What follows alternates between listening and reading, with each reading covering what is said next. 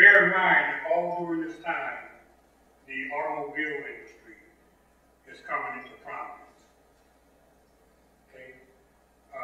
Buick had set up factories, starting at Hamilton Avenue, going north.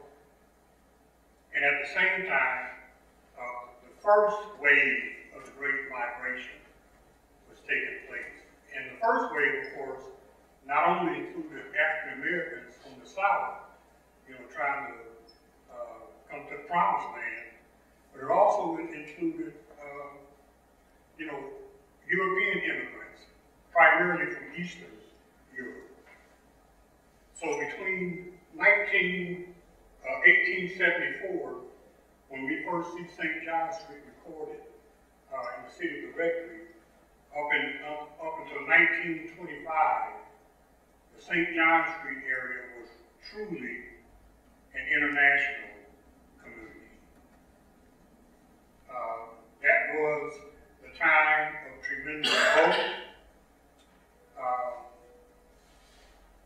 And of course, along with growth comes many problems.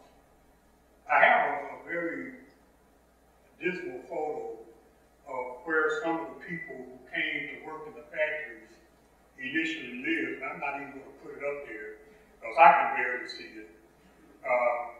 But the people, there just wasn't enough housing, to meet the demand. So people would set up tent cities. They would build shanties around the Buick plant. And it really became a great embarrassment to the executives of General Motors. Here they are trying to act like they're one of the greatest corporations in the world, and they got people camped out around their buildings, looking like they're near starvation and destitute. So, what General Motors did was, at that time, they had their own housing development company. So they built houses to accommodate the influx of immigrants coming to work in the plants. They constructed Civic Park, Chevrolet Park. Let me see if I can come up with the other.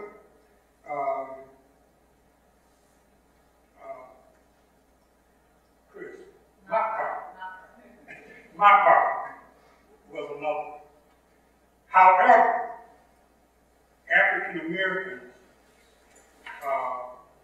were prohibited from living in those areas. There were racial covenants that restricted who could live in those areas. So at the time, African Americans could only live on the south end of town in an area called Floral Park. I used to live on Floral Park for a minute. Remember that, Doc? And Donald used to beat me in dominoes back in the day. Yeah, I wish I still knew how to play.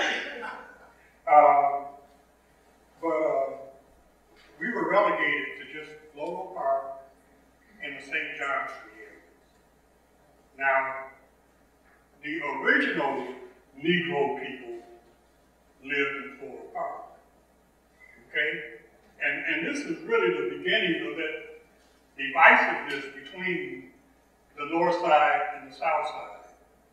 Because they thought they were the first people, they were the better people, and people who came later had to live in the St. John Street area, and therefore they were the lesser people.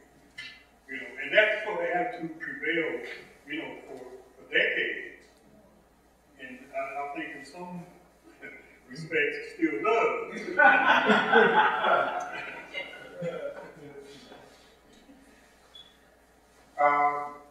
So that's the reason why St. John and Floral Park, were as racially segregated as they became. Black folks had no other place to live. But once, St. John and Floral Park began bursting at the seams, so to speak, we moved into other areas, across west of the Pier Marquette, west of the Buick plant, up to Saginaw Street. But Saginaw Street was definitely the Mason-Dixon line. You know, you couldn't go west of Saginaw Street. You know, unless you're going to school or going to buy something. And then you better be back before sundown. Now, St. John Street, as I said, was an international community. As a matter of fact, the very first International Institute was located in what became Pabst Drugstore on the corner of Lee and St. John Street. Okay? The nationalities included Native Americans, of course, African Americans, Hungarians, Croatians, Macedonians, Armenians, Syrians, Assyrians, Turks, Serbians, Slovenians, Polish, and so on and so on. When Fairview School opened in 1915, the address at the time was 1300 Oakland Street, and it was later renamed Lee Street. There were 27 different nationalities attending the school. Needless to say, surely you wouldn't want to be a teacher with 27 different nationalities, and most of them couldn't speak English.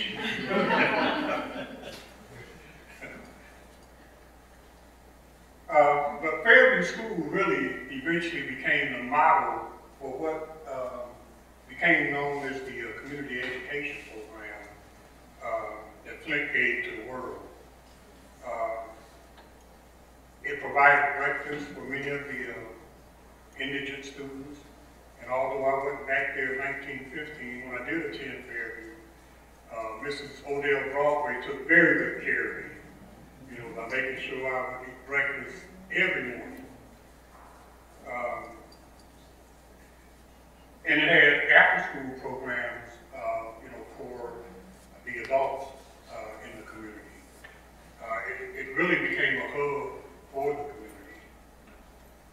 Now, the first African Americans recorded, and I use the word recorded, in the Flint area was a barber by the name of John Carter.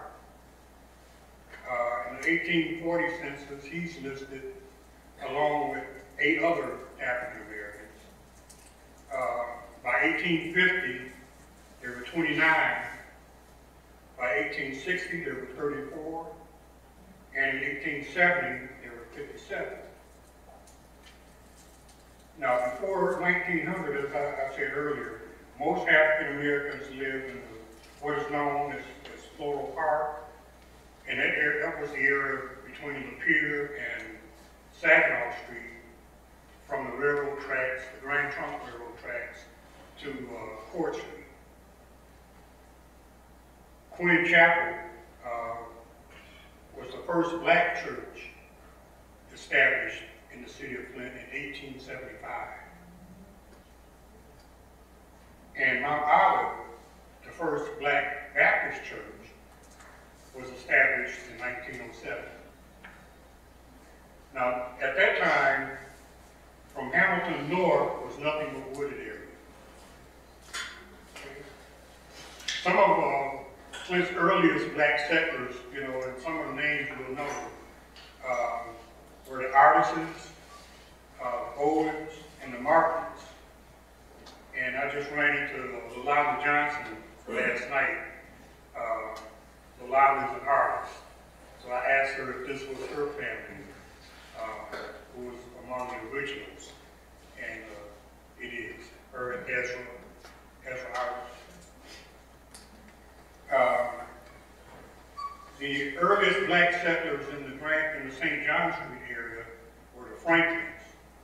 Granville Franklin was one of the, was our version today of a community activist back in the day. And Sam Rolland, R-O-L-L-A-N-D, was the first African American to work in Buick Motors. The second wave of the Great Migration took place from 1940 on, and of course, you know, World War II had erupted, and there was another need for machinery, automobiles, tanks, armaments, and everything else related to war. So that created another demand for a huge number of laborers. So by 1947, Fairview School, which had been you know, such a multicultural institution, was 90